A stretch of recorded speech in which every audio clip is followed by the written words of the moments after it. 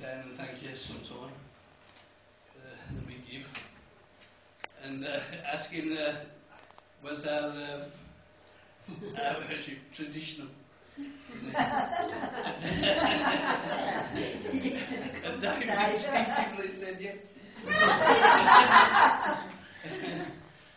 Hallelujah, you should have come today. Hallelujah. But I wonder at times when people say they struggle with praise and worship, and they struggle with the loudness of it at times and everything else. Man, are they going to be in trouble if we get to heaven? God, for eternity we're going to worship and praise God. And it says in Revelation, you read it, the crescendos and the noise, and you better get used to it down here, because if we do make it, we're going to be doing it for eternity, so we might as well get used to it. Hallelujah.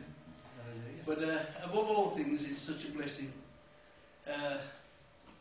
After we've been through the times that we go through, and because we're faithful and obedient, you start to see the blessings of God.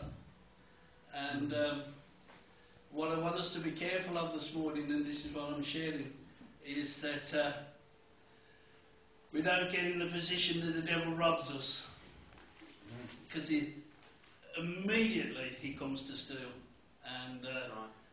And the whole essence of us coming together, worshipping God, giving thanks to God, is to see the change, but then to keep it.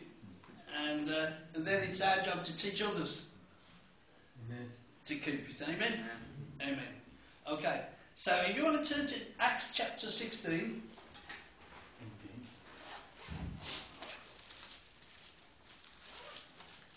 And I'll start at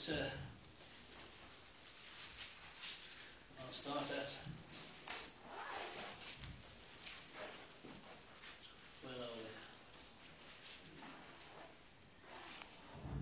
I think I'll start at verse 11. You ready?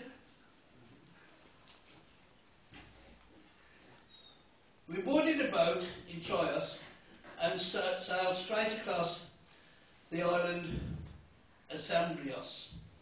And the next day we landed at Neapolis. From there we reached Philippi, a major city of the district of Macedonia and a Roman colony. We stayed there several days. Philippi, being a major city in the area of Macedonia, was a place that needed to be evangelised, because it was a strategy that God had given to conquer the whole of the land. So it played an important part.